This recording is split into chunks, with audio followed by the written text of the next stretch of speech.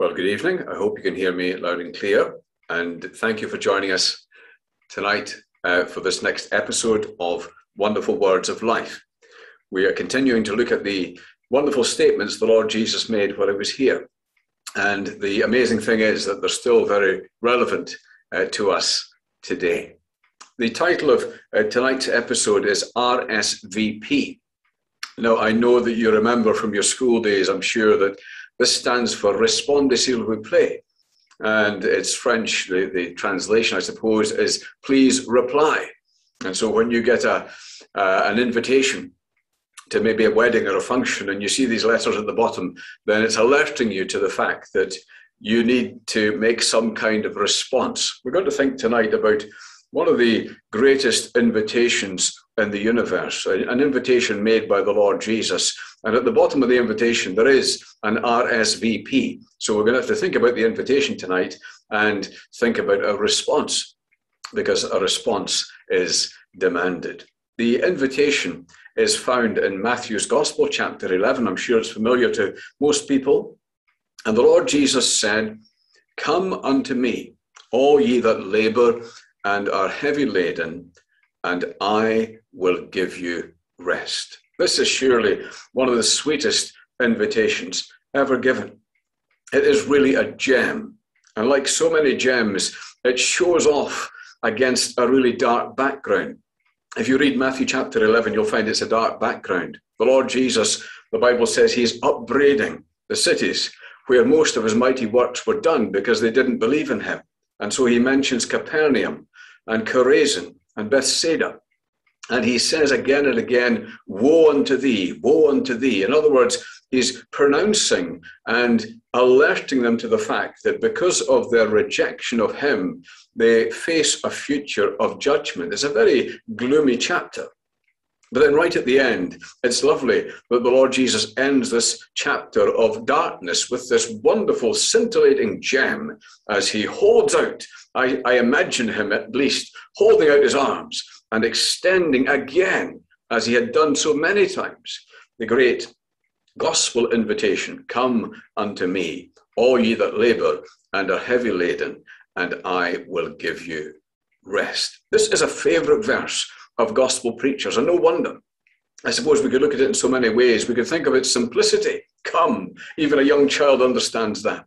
We could think of its sincerity. How often perhaps you have an invitation, but you can tell that it's just not a very sincere invitation.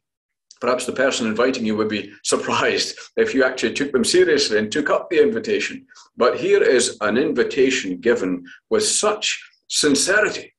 And so we could think of its simplicity, its sincerity, we could think of its scope, because the Lord Jesus addresses this invitation to all who are weary and heavy laden. And so what a wide scope it has. But tonight, I want to focus on the last statement of the invitation. It's really a promise that is contained in this invitation, that if you come to the Lord Jesus says himself, "I will give you rest." What a wonderful promise that is. What a wonderful statement. And so the Lord Jesus, as I imagine him with real longing in his voice, would perhaps extend his arms to the crowd who are milling around and who are listening to his words. And he would say, after he's pronounced all these judgments against the cities that rejected him, he says, "Come to me, all who are weary and heavy laden, and I will give you rest." I want to think about this idea of rest. What is it the Lord Jesus actually meant when he said, "I will give you rest"? Well, this idea is spoken of. The idea of rest is spoken of in two ways in the Bible. First of all, it's the common idea, I suppose, of what we would say is relief from labor and exhaustion. And so the idea is pretty plain and simple, that here is somebody who is exhausted, who's expended their energy. It's been a day of laborious toil, and at the end of it, they're just glad to sit down and to be able to rest. And it's the rest of relief, perhaps from heavy labor.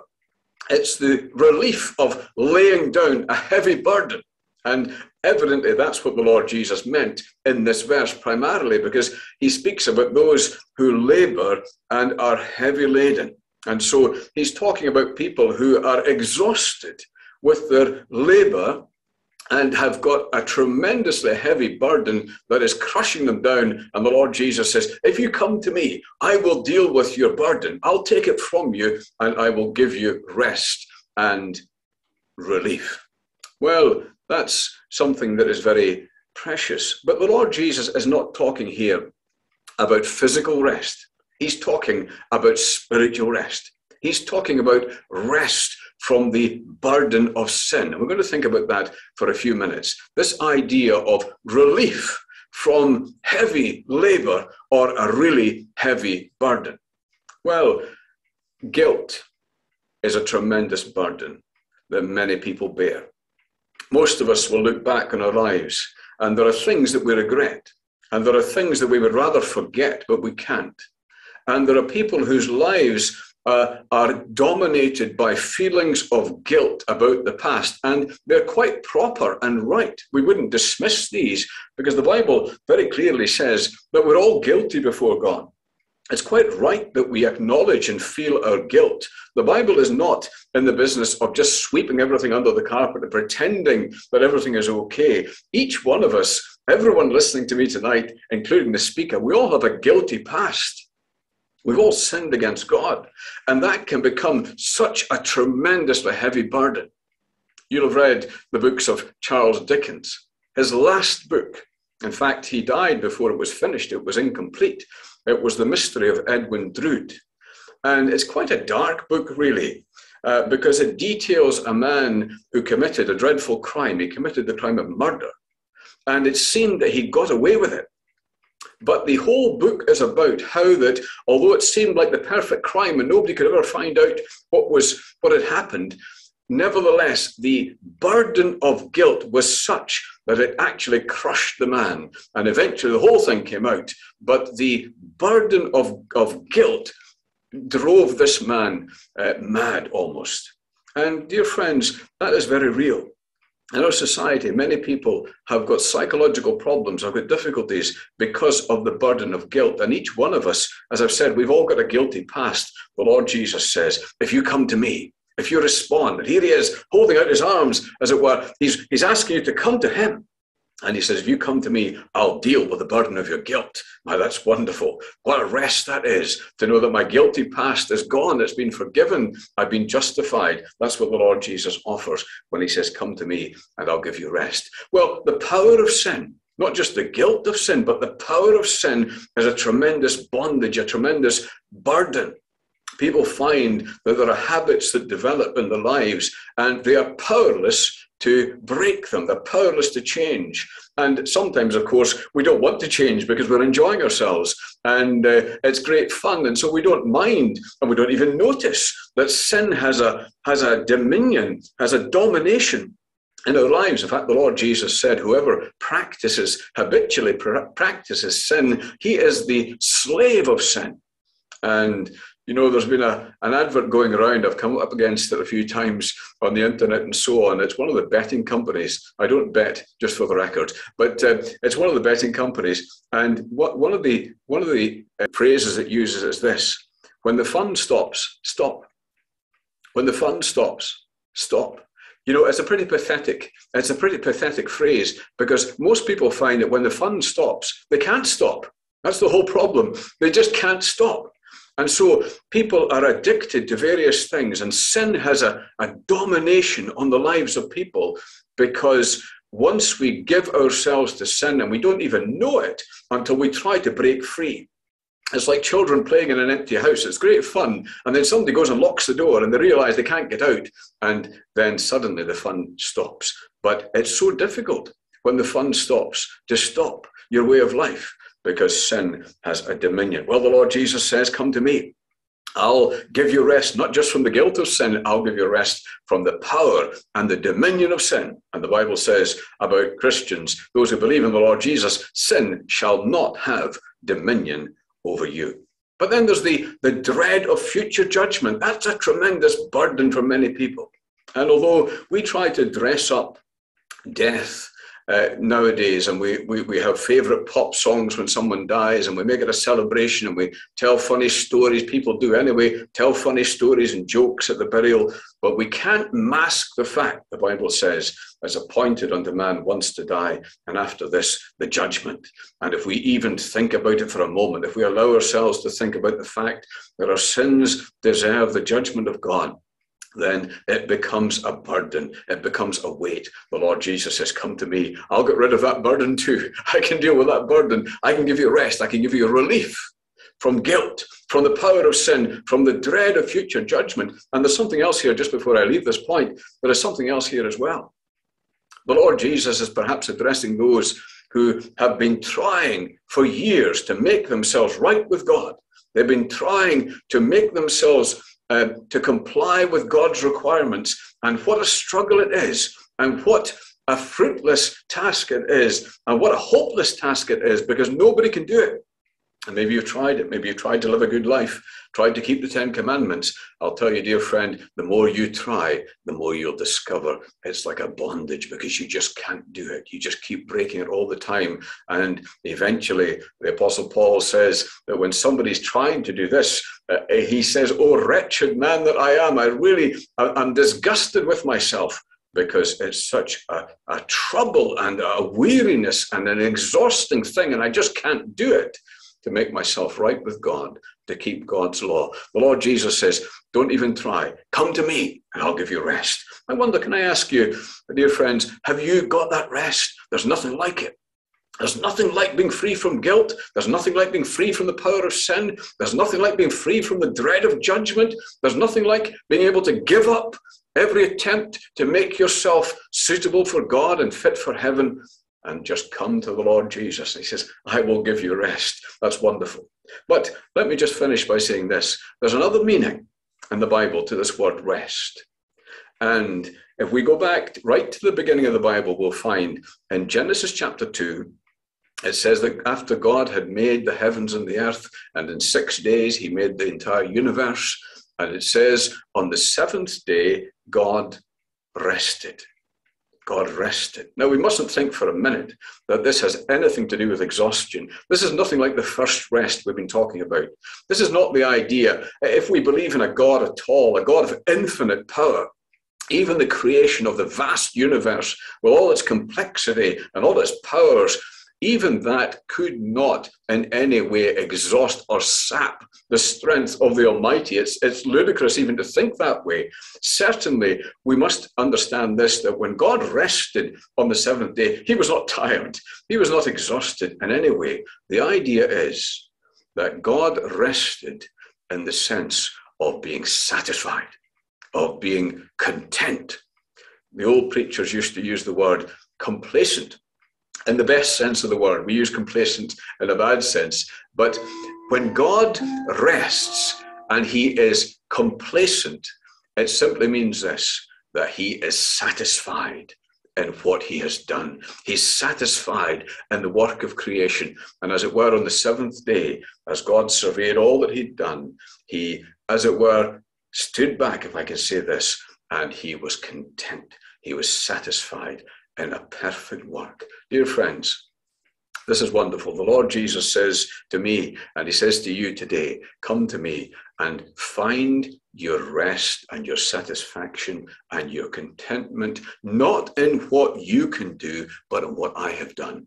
You know, when the Lord Jesus died on the cross, God was entirely satisfied with what he did. And somebody has said this, as his body rested in the grave, you could almost say that God rested in heaven. He was delighted, he was satisfied with the price that had been paid. And he showed he was satisfied by raising his son from the dead. The resurrection is the proof that God rested on the work of Christ and was satisfied and content with what the Lord Jesus did. And you know, dear friends, when someone is converted, when they become a Christian, when they come to the Lord Jesus, they just rest as well. They just rest on where God rests. They rest on the work of Christ, on what the Lord Jesus did on the cross. When I realize that I come to him in faith, that it's not what I can do, not what these hands can do, it's not what I can be in the future or anything I can do in the past. It is simply resting and being content and sitting down in the work of Christ and saying, God is satisfied with this. I'm satisfied too. And the Lord Jesus says, I'm going to go to the cross. I'm going to die for sinners on the cross. And I'm going to complete the work to such a perfect condition and state that the entire universe can rest in it. Are you resting in it? Are you trusting in the Savior? Well, here is the wonderful invitation. You come to him by faith. You come individually. You come personally. You come definitely by believing on the Lord Jesus. And you find this, that when I come as a sinner and confess my sin and trust him to save me, I find he gives me rest. That's a wonderful thing. Well, responde s'il vous plaît. Rsvp. You know, can you imagine if you had invited somebody to some function that you were holding or arranging and there was no response? Well, you might think to begin with, perhaps they didn't get the invitation, so you maybe send another invitation. Still no response. You think, I better make sure of this. Maybe I've got the wrong address. So you go round, you knock on the door, you hand the invitation personally. There's no question now that they've got the invitation.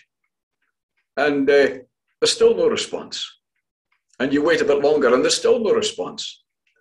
And you maybe think, well, maybe they've got the invitation, but they don't understand the invitation. So I'll ring them up and explain exactly what's happening and what they're being invited to.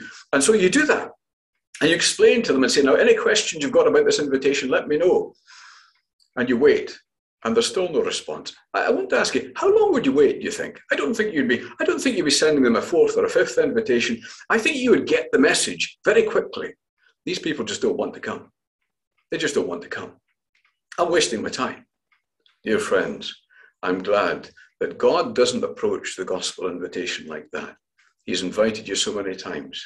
And maybe you've got the message, and maybe you understand the message, but you've never responded. You've never come to Christ. You've never believed in him. And if I can say this reverently, one day the invitation is going to be rescinded. One day it's going to be too late for you to respond at all. And as we close this meeting now in prayer, I'm going to invite you to respond to God's great invitation, to the words of Christ. Here he stands and he invites you, if you feel the burden of your sin and your guilt and the fear of judgment, and if you're tired of trying to please God, and if you think it depends on yourself, come to him and rest on him and trust in him. And you can do it now. You can do it as we close in prayer. Rsvp, a response is required. Let's bow in prayer. Father, we give thanks for this wonderful invitation. We think of how gracious the Lord Jesus was, despite the rejection of so many. We give thanks that still the invitation rang out. And we wonder just how many people got up and came forward to him and accepted him and believed in him. And we just wonder, as people listen to these words quoted again, will someone tonight perhaps respond in faith and come to Christ and find the rest that he alone can give? We pray for thy blessing now in his precious name. Amen.